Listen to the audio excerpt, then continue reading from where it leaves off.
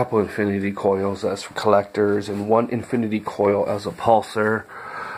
The rotor is a steel rotor.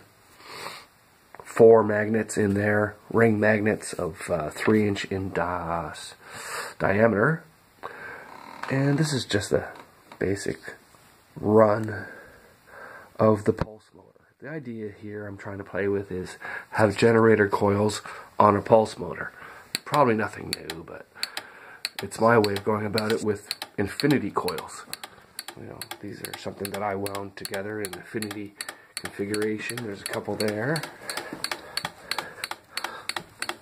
And let's see if I get the camera in there without hitting it. And infinity coil there sticking out.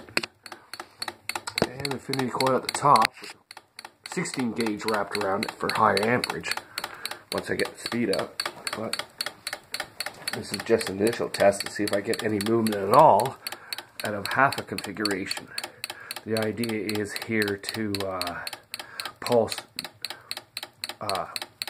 electricity one way and then pulse it back the other way through the coil, creating a alternating DC pulse or a Mach AC within the coil.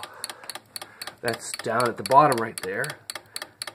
That's wrapped around 2 bolts, as you can see right here.